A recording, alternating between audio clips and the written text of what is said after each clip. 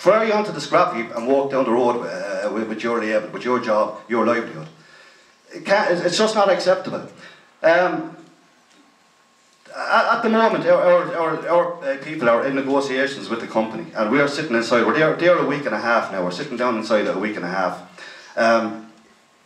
The local community on the Saturday after we occupied the place, Saturday night, people started delivering stuff to us: food, mattresses, whatever.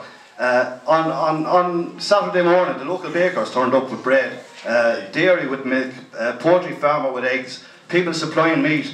There's actually a restaurant facility, so if you're ever going to have a sit-in, make sure you have a restaurant facility within the office, and we're able to use it to look after the food. The amount of support we're getting from the local community is just unbelievable. On the Saturday evening, 3,000 people turned up outside the factory in the lashing rain. It was one of those really bad days, standing under umbrellas to give us a bit of support. The last Wednesday we had a protest in Waterford. Over 8,000 people turned up. Factories closed, shops closed, taxi drivers stopped driving to come out and support us. Now, we're under no illusions. These fellas are in the driving seat, and we're just going to have to be dogged. I don't know how we're going to end up, but I do know this. From what they were giving us on Friday the 29th, which was basically statutory and good luck, they've already wanted to up the statutory by 25%. They already said, instead of saying there's no jobs in Waterford, they're saying there'll be 260 jobs in Waterford. There's a second company come in saying that they stay in Waterford for 10 years. We had trouble with our pension, which was because the company was gone, the pension was becoming insolvent. It's similar to the problems you have here. But the Irish government, there was a directive in 1983 in the EU on protection for pension funds that become insolvent. All of Europe except Holland, Britain and Ireland refused to implement it.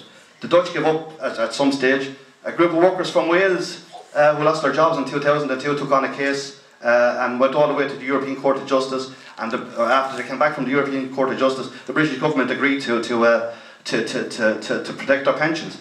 We were the last one left, but we had no protection last Friday week. But when we sat in, and we're still in there, it's now starting to develop that people are starting to do things for our pension. Basically, I just finished like this. We don't have a lot in terms of arms or going out to looking for trouble with people. Most of our people just want to get on with their lives, have a good life, enjoy their family, friends and community. But you have these greedy bastards that walk along and walk into factories all over the world, not just in Ireland. We've had fellas bringing Turkish workers to Ireland and paying them pittance. They were exposed on it and had to change it, had to pay in proper rates. Same things are happening in this country. But unless the trade union movement gets up off its knees and starts to stand up and fight back against these people, we're all in trouble.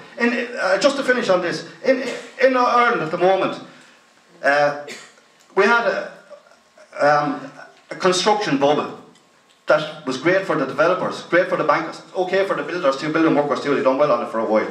It busts because they tried to build an economy based on the minimum wage,